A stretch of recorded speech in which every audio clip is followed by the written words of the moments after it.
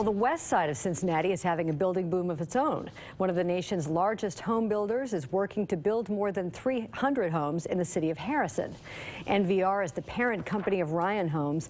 It received approval for a zoning change for nearly 110 acres of land just south of the parks of Whitewater. The development would reportedly bring the total number of developable lots in Harrison to more than 600. According to reporting by Tom Demeropoulos, at least 14 residential communities with about 2,000 single-family homes are in pre-development or underway west of Interstate 75.